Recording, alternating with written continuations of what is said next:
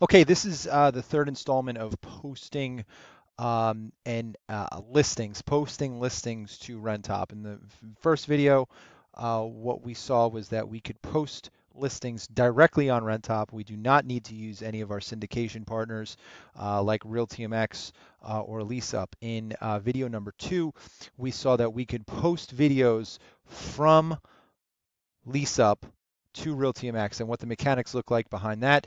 So if you need to see that in terms of the payment, I would suggest going to Renthop Part 2 and you can see how you can do that. Now, in video number three, we're going to look at realtymx. So realtymx is another way, another syndication partner that we can use to get our listings onto Renthop.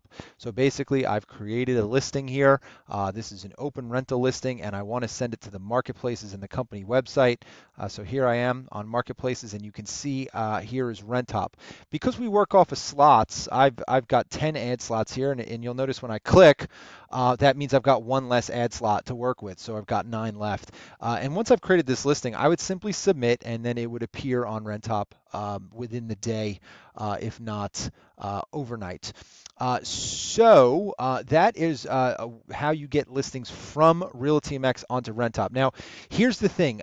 We work off of an ad slot system.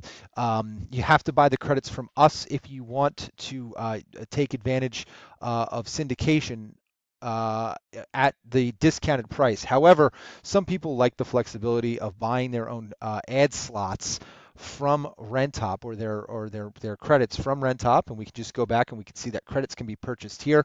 That adds flexibility. They can use those credits both to post listings, to create listings and activate them, and then to refresh them, and also potentially if they want to do something like featuring a listing. All the ad slot is going to do from realtymx or Renthop or realtymx or LeaseUp is send the listing and post it to Renthop, but then you're gonna have to maintain it in order to get the most out of it. So what some folks do is that they will use either LeaseUp or realtymx, and they will send or syndicate a number of listings. So I'm just going to look for open listings in Midtown East right now, and I'm going to do a search. And let's just say I want to syndicate this listing. So what I'll do is I'll syndicate it. Now, if I don't have ad slots, that's okay. I'm going to send it to Renthop, and then once it's in my queue, which is not going to be until the next day, I can manage it in my listings and I can post it, okay?